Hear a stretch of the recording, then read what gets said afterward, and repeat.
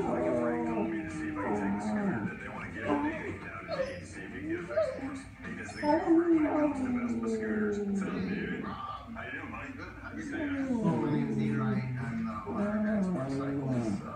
Been repairing and restoring scooters for about 15 years now. Let's get it up on the stand, see what we got. What's called a B90. This is an early bike. This is actually the first one I imported. This full frame in the United States. It's 64. They're just a really beautiful bike. They have really nice lines. It's one of the last bikes designed by the original designers of the Vespa. It has a couple of interesting things on it. It's got a small headlight, a small speedometer, a small taillight. So those things are all here, which is good because those are the parts that are hard to find. I was pretty sure that Danny and I got a good deal on that Vespa down there, but it was even better. Here's Dean saying he got scored. Just do me a favor, make sure it's mechanically safe. Yeah, we're not going to let anything go out of here unsafe. So we'll make sure everything is mechanically sound. We're going to get back to work. I got to go today somewhere. You know what? I definitely want to be in there when they get rid of the scooter all fixed up. I want to see the expression on our face. You done? Oh. Oh. This place is great. Arthur has 10 acres with a whole factory. He's got sheds, he's got trailers. Here's the Jeep. 55 or 56. You name it, he's got it. Now, is this the pole you were telling me about?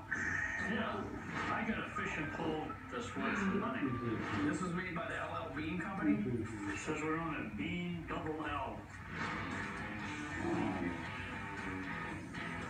Good guy. Good guy.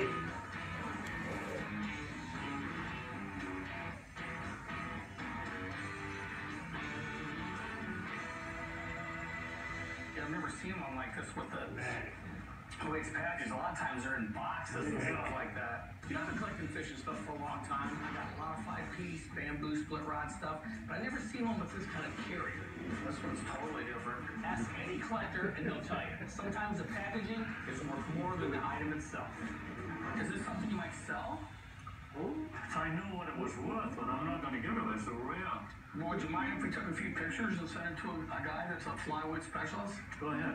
So we take a few pictures, send them to our friend Rick, and he's into fly rocks. I went down to LL Beans and I said to the woman, I said, I'd like to get some information on an early LL Bean fly rod. And she said, oh, is this something you want to donate to LL Bean? I said,